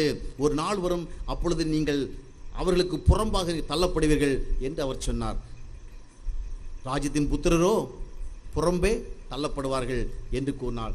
ஆம் அருமையானவர்களே, இப்ப மூணாவது ஒரு சூழ்நிலை, ஒரு ஆன்மீகவாதி மனம் திரும்பல. எத்தனையோ வருடங்களாக ஆண்டவரை அறிந்த ஒரு மனுஷனுடைய மனசுல எந்த மாற்றம் ஏற்படல. ஆனா இந்த கொடியவள் என்று அடையாளம் காட்டப்பட்ட மக்கள் மனம் திரும்பி வந்ததை யோனாவு காண்பிக்கிறார். அந்த சூழ்நிலை ஏற்படுத்தும் அவன் மனம் திரும்பவில்லை. திரும்பவுமாக தேவன் கொடுத்த வாய்ப்புகளை எல்லாம் அவன் புறக்கணித்த காரணத்தினாலே தேவன் அவனுக்காக பல உதவிகளை தூர நின்று செய்த பொழுதிலும் கூட அவனுடைய இருதயத்துக்கு அமைதியை கொடுக்க முடியவில்லை. காரணம் என்னவென்றால், மனம் திரும்புவதற்கு தேவன் தருகிற வாய்ப்புகளை புறக்கணிக்கின்றவர்கள் மன நிம்மதி இல்லாமல் தான் வாழ வேண்டிய கட்டாயம் ஏற்படும். இவனுடைய மனதில் எப்பொழுதும் எரிச்சல், வாழ்வதை விட சாவது நல்லது என்று திரும்ப திரும்ப சொல்கிறான். காரணம் என்னவென்றால், மனதை கடினப்படுத்தி கொண்டான். ஆகியதான் சங்கீதம் 95:8 சொல்லுகிறது, இன்று நீங்கள் அவருடைய சத்தத்தை கேட்பீர்களானால் அந்த இஸ்ரவேல் ஜனங்கள் செய்த போல நீங்கள் என்ன செய்யாதிருங்கள், உங்களுடைய மனதை கடினப்படுத்தாதிருங்கள். எனவே மனம் திரும்பும்படியாக தேவன் வாய்ப்பு தருகிற பொழுது அதை பயன்படுத்தி கொள்ள வேண்டும். மனம் திரும்புங்கள், பரலோக ராஜ்யம் சமீபமாக இருக்கிறது என்றுதான் யோவானும் இயேசு கிறிஸ்துவும் அப்போஸ்தலரும் தொடர்ந்து பிரசங்கித்துக் கொண்டிருந்தார்கள். ஆம் அருமையானவர்களே, இவையெல்லாம் நமக்கு என்ன சொல்லுகிறது என்றால், ஆண்டவர் நம்மை நேசிக்கின்ற காரணத்தினாலே மனம் திரும்புவதற்கான பல வாய்ப்புகளை தந்திருக்கிறார். ஆனால் நாம் மனம் திரும்பி இருக்கிறோமா? எத்தனையோ ஆண்டுகளாக வேதம் படித்துக் கொண்டிருக்கிறோம், எத்தனையோ ஆண்டுகளாக ஆலயம் என்று சொல்லப்படுகிற இடங்களுக்கு வந்து கொண்டிருக்கிறோம், எத்தனையோ ஆண்டுகளாக நாம் பிரசங்கள் கேட்டுக்கொண்டிருக்கிறோம். ஆனால் இந்த யோனாவை போல எரிச்சலோடும் வாழ்வின் மேலே ஒரு பற்றில்லாமலும் வாழ்வதற்கு விருப்பம் இல்லாமல் தான் வாழ்ந்து கொண்டிருக்கிறோமா? மனம் திரும்பாமல் இருக்கிறோமோ? மனம் திரும்புவதற்கு கர்த்தர் கொடுத்த வாய்ப்புகளை எல்லாம் நாம் பயன்படுத்திக் கொள்ளாமல் இருக்கிறோமோ? அறுப்பு காலமும் வந்தது, கோடை காலமும் வந்தது, நாமோ மனம் திரும்பவில்லை என்று எரேமியா தீர்க்கதரிசி வருந்துகிறதை நாம் பார்க்கிறோம். தேவன் எத்தனையோ சந்தர்ப்பங்களிலே மனம் திரும்புவதற்கான வாய்ப்புகளை உருவாக்கி கொடுத்தார். ஆனால் நாம் மனம் திரும்பவில்லை. அந்த யோனா மனம் திரும்பாத காரணத்தினாலே அவனுக்கு மகிழ்ச்சி இல்லை, அமைதி இல்லை. தேவனுடைய ஆசீர்வாதங்களை அனுபவிக்க வேண்டியவன் எரிச்சலோடும் வாழ்க்கையின் மேலே ஒரு பிடிப்பில்லாமலும் விரக்தியோடும் வாழ்ந்தான். மூன்றாவதாக, இந்த யோனாவுடைய வாழ்க்கையில ஏன் எரிச்சல், ஏன் வாழ்க்கையின் மேல் இவ்வளவு பெரிய கசப்பு, ஏன் வாழ்க்கையின் மேல் இவ்வளவு பெரிய சலிப்பு, வாழ்வதை விட சாவது நல்லது என்று சொல்லுகின்ற அளவிற்கு இவனுக்கு ஏன் இந்த நிலைமை ஏற்பட்டது? நீங்கள் நன்றாக கவனித்து பார்த்தீங்கன்னு சொன்னா, யோனா தீர்க்கதரிசியுடைய புஸ்தகம் 2ஆம் அத்தியாயத்தை நீங்கள் வாசிக்கும் பொழுது, இந்த யோனா எந்தெந்த விதங்களிலெல்லாம் ஒரு ஆன்மீக தொடர்புள்ளவனாக இருக்கிறான், இல்லை என்றால் தேவ தொடர்புள்ளவனாக இருக்கிறவன் அறிந்து கொள்ள முடியும். அவனுக்கு நிறைய ஆவிக்குரிய அனுபவங்கள் இருக்கிறது. 2ஆம் அத்தியாயத்துடைய 1ஆம் வசனத்தை வாசிக்கும் பொழுது அவனை ஒரு ஜெபிக்கிற மனிதனாக நாம் பார்க்கிறோம். அவன் ஒரு ஜெபிக்கிற மனிதனாக அங்கே பார்க்கிறோம். அடுத்தபடியாக 2ஆம் வசனத்தை சொல்லுவான், தேவன் என்னுடைய சத்தத்தை கேட்டார். நல்லா கவனிங்க, பிரசங்கத்தை முடிக்க போறேன். இவன் ஒரு ஜெபிக்கிற மனுஷன். 2ஆவதாக சொல்றான், தேவன் என்னுடைய சத்தத்தை கேட்டார். ஒரு நல்ல ஒரு நிச்சயத்தோடு சொல்றான், God listen to me, என்னை கேட்டருளினார், என் சத்தத்தை கேட்டான்னு சொல்றான். தொடர்ந்து பாருங்க, 4ஆவது வசனத்தை வாசிக்கும் பொழுது, இன்னும் நான் அவரை நோக்குவேன் அப்படின்னு தன்னுடைய நம்பிக்கையை வெளிப்படுத்துகிறான். இப்ப இவன் ஒரு ஆன்மீக நம்பிக்கை உள்ள ஒரு மனிதனாக இருக்கிறான். அதற்கு பிறகு பாருங்கள், 2ஆம் அத்தியாயம் 6ஆம் வசனத்தை சொல்லுகிறான், கர்த்தரினை அழிவிற்கு தப்புவித்தார். ஒரு சாட்சி அனுபவத்தை சொல்றான், அருமையான ஒரு சாட்சி அனுபவத்தை சொல்றான். தொடர்ந்து நாம் வாசிக்கும் பொழுது 2ஆம் அத்தியாயத்தினுடைய 10ஆம் வசனத்தை வாசிக்கும் பொழுது அங்க என்ன நடக்கிறது? ஒரு அற்புதமே நடைபெறுகிறது, ஒரு பெரிய அற்புதமே நடைபெறுகிறது. அந்த மீனுடைய வயிற்றிலிருந்து காப்பாற்றப்படுகிறான். அதற்கு முந்தின வசனத்தில் வாசிக்கும் பொழுது அவன் சொல்றான், பொல்லாத மாயையை பற்றி கொண்டிருக்கிறவர்கள் தேவனால் வருகிற கிருபையை போக்கடிக்கிறாங்க. அதாவது கடவுளுடைய கிருபையை வருகிற பொழுது சிலர் அதை வேஸ்ட் பண்ணிடுறாங்க, அப்படிலாம் அட்வைஸ் பண்றான். இந்த ஒரு அத்தியாயம் என்ன சொல்லுங்கன்னா, இவன் ஜெபிக்கிற மனுஷன் தேவ சத்தத்தை கேட்டு, அதாவது தேவன் தன்னுடைய சத்தத்தை கேட்டாருன்னு நிச்சயம் உள்ள ஒரு மனுஷன், அவன் தேவனால் தப்புவிக்கப்பட்ட ஒரு மனுஷன், தேவன் மேல் நம்பிக்கையுள்ள ஒரு மனுஷன், லிட்டரலாக ஒரு அற்புதத்தை கண்ட மனுஷன். மீனுடைய வயிற்றின் மூலம் வயிற்றில் இருந்தவன் இப்போ என்ன செய்யறான்? கரையிலே வந்து காப்பாற்றப்படுகிறான். தொடர்ந்து நீங்க வாசிக்கும் பொழுது 3ஆம் அத்தியாயத்தினுடைய 4ஆம் வசனத்துல அவன் ஒரு பிரசங்கம் பண்ணுகிற ஒரு மனுஷன், நினிவேல போய் அந்த ஜனங்களுக்கு பிரசங்கம் பண்ணுகிறான். நல்லா கவனிங்க, இவ்வளவு ஸ்பிரிச்சுவல் எக்ஸ்பீரியன்சஸ் உள்ள ஒரு மனுஷன் தான் எரிச்சல் உள்ள மனுஷனா, வாழ்க்கையை வாழ்றதை விட சாகிறது நல்லது அப்படின்னு ஒரு சோர்ந்து போன மனுஷனா காணப்படுகிறான். இத்தனை ஆவிக்குரிய அனுபவங்கள் இருந்தும் அவனுடைய எரிச்சல் மாறவில்லை. இத்தனை ஆவிக்குரிய தொடர்புகள் அவனுக்கு இருந்தும் அவனுடைய வாழ்க்கையின் மேலே அவனுக்கு ஒரு சந்தோஷம் இல்லை. சில நேரங்களில் நாமும் கூட தான் சொல்லுகிறோம், சில பிரசங்களை கேட்டுவிட்டு சொல்கிறோம், ஆண்டவர் என்னோடு பேசினார்னு சொல்கிறோம். அப்படிதானே? ஆண்டவர் என்னை உணர்த்தினார் என்று சொல்லுகிறோம். சில நேரங்களில் ஆண்டவர் சில நன்மைகளை நமக்கு செய்தார் என்று சொல்லுகிறோம். பல்வேறு நேரங்களில் ஆண்டவருடைய ஜெபத்தை கேட்டார் என்று சொல்லுகிறோம். பல நேரங்களில் நாம் பலவிதமான ஆவிக்குரிய அனுபவங்களை சொல்லுகிறோம். அந்த நம்பிக்கையோடு நாம் ஜெபிக்கிறோம், உபவாசிக்கிறோம், காணிக்கை கொடுக்கிறோம், நம்பிக்கையோடு பேசுகிறோம், வாக்குறுதிகளை குறித்து சொல்லுகிறோம். அவங்க எனக்கு வசனம் கொடுத்தாங்க, இவங்க எனக்கு வசனம் கொடுத்தாங்க, அப்படிலாம் சொல்கிறோம். இவை எல்லாவற்றையும் சொல்லிக்கொண்டே இருதயத்தில் அமைதி இல்லை, இருதயத்தில் சந்தோஷம் இல்லை.